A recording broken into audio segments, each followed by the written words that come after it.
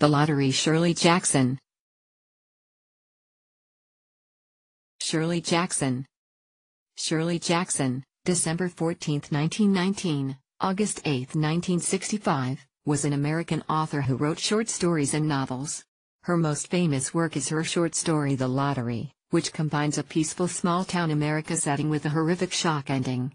The tone of most of her works is odd and macabre, with an impending sense of doom, often framed by very ordinary settings and characters. First publication and reaction.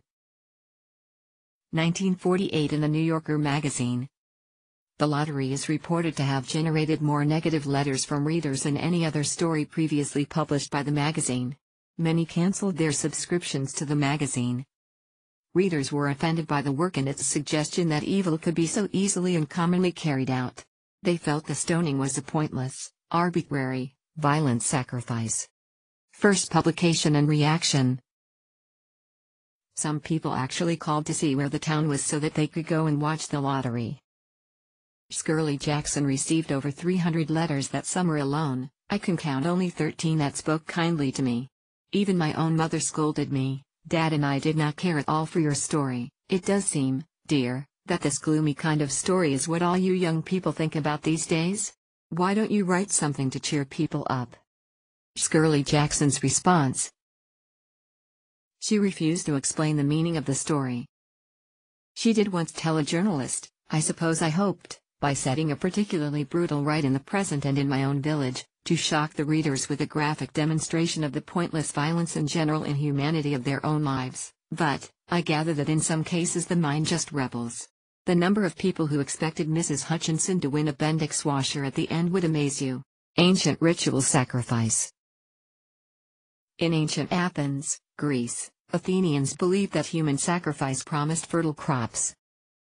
By transferring one's sins to persons or animals and then sacrificing them, people believed that their sins would be eliminated, a process that has been termed scapegoat.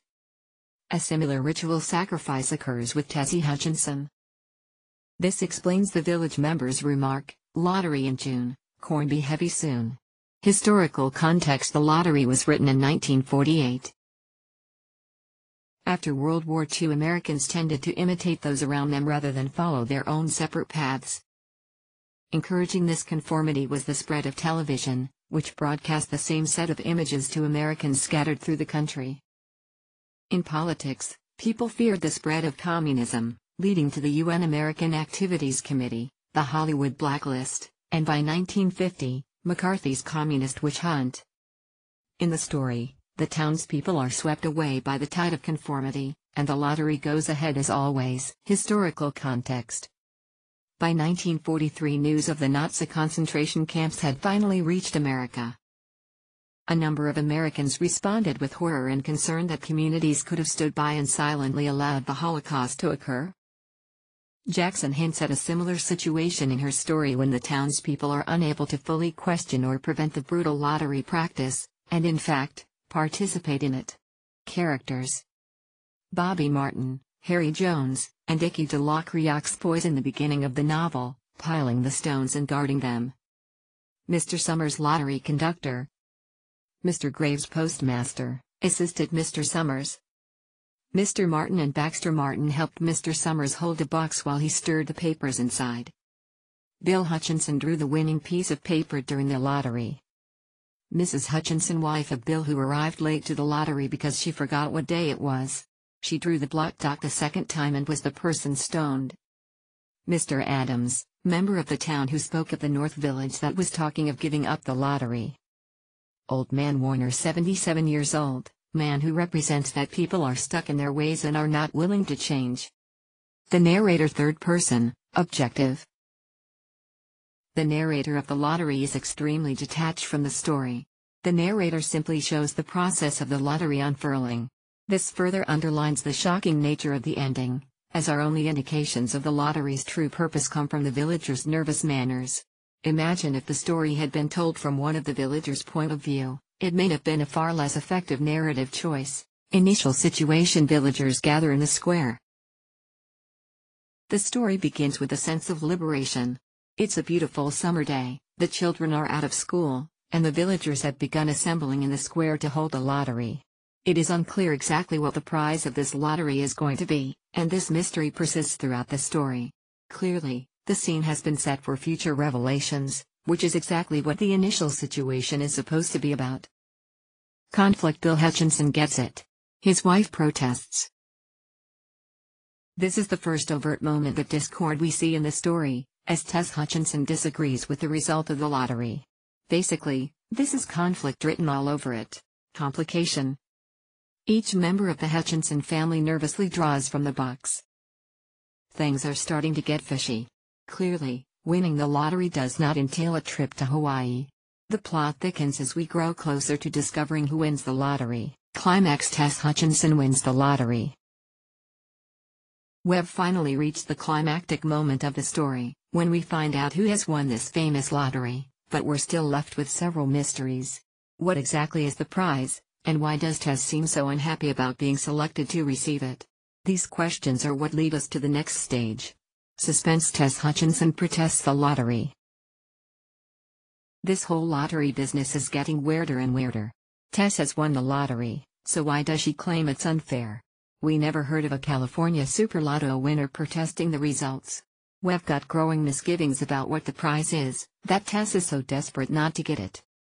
Denouement. No dice, the villagers surround Tess carrying stones. Here in the denouement, all suspense is resolved. The villagers ignore Tess' protests as they begin to select the stones they're going to use against her. Suddenly, the penny drops for us, the readers. This lottery winds up in the violent death of its winner. All that's left is the execution. Conclusion. The villagers begin attacking. It isn't fair, it isn't right, Mrs. Hutchinson screamed, and then they were upon her. 80. And that's about all we get. Jackson spares us the grisly details, but it's clear that Tess will be stoned to death. The villagers like to finish the lottery in time for lunch, remember? Symbolism. Black, the color for death, mourning, punishment. The black box used to draw lots and the slip of paper with a black mark pointing out the winner are mentioned too frequently to be coincidental. Symbolism. Black box, coffin? Evil secret hidden away? Black spot on paper. Sin? A black mark on one's record is negative, black mark, unclean? Symbolism. Black box. The box is old, the paint is peeling, and the wood is splintered. This condition reflects the fading of the tradition in other villages as well as the villagers' questioning of the lottery in this village. However, they will not replace the box, just like they will not stop the lottery. Symbolism. The lottery itself, the setting, symbolizes any number of social problems that we blindly continue even though they are outdated. The setting. No specific name/place indicates this is any town, USA. The contrast of the town with the ritual helps build suspense. Symbolism. Names. Summers. The season of summer is associated with youth, strength, growth, prime of life, warmth, leisure, prosperity, happiness, blooming, blossoming. Graves. The obvious grave equals place of entombment/death. Grave equals serious, hints that the lottery may not be a frivolous contest, Mr. Graves said gravely. Critics have said that Jackson creates balance by having Mr. Summers and Mr. Graves share in the responsibilities of the ritual. Life brings death, and death recycles life. What's up with the title? This story's title brings to mind the dictionary definition of, well, a lottery, a happening determined by chance. There's nothing in that definition about good or bad chance, but did your mind still go straight to giant dollar signs? Ours did, too. In common usage, winning a lottery is cause for celebration. What becomes apparent by the end of Jackson's story, however, is that this lottery sure isn't one you'd want to win. By titling her story The Lottery, Jackson keeps the real meaning of the story under wraps until the last possible second, allowing her message to deliver maximum impact. What's up with the ending? Jackson defers the revelation of the lottery's true purpose until the end of the story, when the winner, Tess Hutchinson, is stoned to death by friends and family. This shocking event marks a dramatic turning point in how we understand the story. Jackson uses stoning as a metaphor for the innate savagery that can lurk beneath the modern, civilized facade. See symbols, imagery, allegory for more on this analogy. The ending is a turning point in other ways as well. One critic notes that the ending transforms the lottery from realism to symbolism, as we suddenly understand the town and its inhabitants as being symbolic. For Tess Hutchinson, the ending of the lottery is certainly not what she expects. Although she began the story as an eager latecomer to the event, the story's conclusion brings out her hypocrisy. Tess Hutchinson is quite willing to participate in group-sponsored violence until she becomes its victim. Themes: acts of violence, hatred, murder are not acceptable just because many people participate. Society is reluctant to reject outdated traditions, ideas, rules, laws, and practices. People are not all good or all evil but a mixture of both. Horrifying acts of violence can take place anywhere at any time, and they can be committed by the most ordinary people. Following the crowd can have disastrous consequences. The unexamined life is not worth living. Many more ideas/themes can be applied to the lottery. The writing style: clinical, journalistic.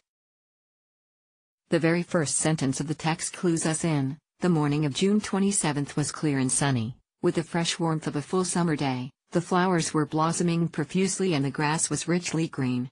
The style appears totally bare bones, without any overt emotion, no pleasure or kindness or regret. In this regard, it might be said to mirror the attitude of the villagers themselves, who for the most part see the lottery as a naturalized way of life, no more worthy of emotion than the flowers or the grass. The villagers express no overt sympathy for Tess, and neither does the story's narration. To us, this only serves to increase the horror of the lottery. The genre: horror, realism. Tone: deadpan, detached, calm. Summary: the people of a small village gather in the town square for the annual lottery. They merely discuss trivial events and the lottery taking place, while waiting for the ceremony to begin. To begin the lottery, the men of each family draws a piece of paper from an old black box. One paper is marked by a black dot. The Hutchinson family draws the dot and must return their papers to the empty box. They draw again to find one winner. At the climax of the story, Mrs. Hutchinson draws the paper with the black dot, complaining how unfair and wrong the lottery was. Clutching rocks, all the townspeople, including the Hutchinson family, then close in on Mrs. Hutchinson and stone her. Q&A. With the exception of the final 5 paragraphs, are there any indications of violence in the life of the village? What might the absence or presence of violence in other aspects of village life indicate, in light of the story's conclusion? Do you agree with Mrs. Hutchinson? Is the lottery unfair? How or how not? Her friends and neighbors point out that they all take the same risks in participating. Are there any clues in the story that might explain how the lottery first started? What might its purpose be? What passages give the reader clues about the origins of this ritual?